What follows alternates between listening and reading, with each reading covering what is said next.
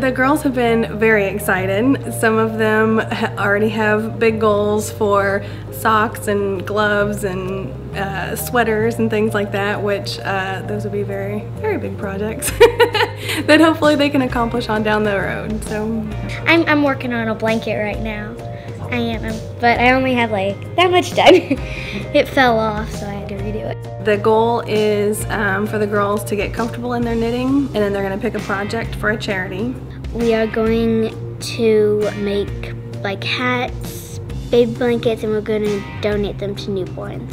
I started it mostly because I recently started knitting, learned how to knit. I really enjoyed it, and I thought some of the kids here at JTSD would. Cheryl and Beth, they're kind of helping out Mrs. Holmes with it. And they come over every week and knit with the girls.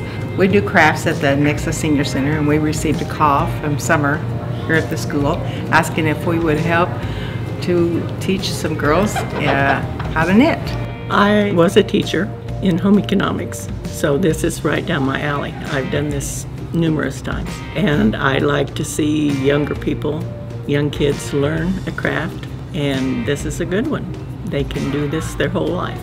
We also had another teacher, Miss Patton, ask if she could come in and help. We also have Lowlanders, who is over on Main Street. It's a local yarn shop, and she has given the girls a 15% discount on any supplies that they buy. And I say girls because that's all that we've had sign up. I'm hoping for boys sometime, maybe next year if the club keeps going.